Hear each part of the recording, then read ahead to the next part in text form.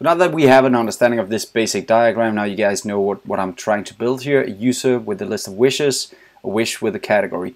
This is how it would be implemented in the rows inside a relational database. So let's put in some words here. You're going to have, in a relational database, you're going to have a few tables. So let's just look at what's tables here. So the different tables in this system would be, this would be a table, all of it here. This would be a table, this guy right here. And then we would have a table here for the category. So those are all tables. And each table would have a list of rows. So let's just add a few rows here.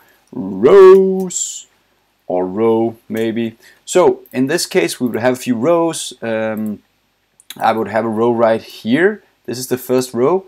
And then I would have a row over here. There's no row here. There's another row, right? So these are all the rows of this relational database here.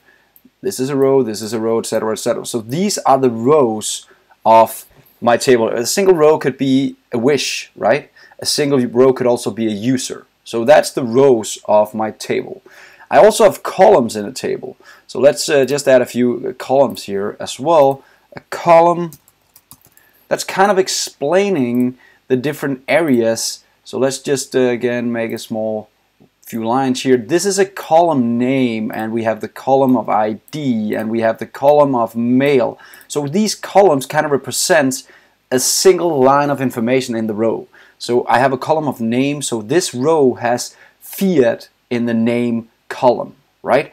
And then the last thing is, of course, the entire thing is the database. So this is the relational database itself. So that's the database of this. So that's kind of the terms we use inside when we're talking about the relational database. That's, we have a database with some tables, with some rows, with some columns. So that's the terms we use when we're talking relational database. Next, let's look at how it's called in the Mongo database.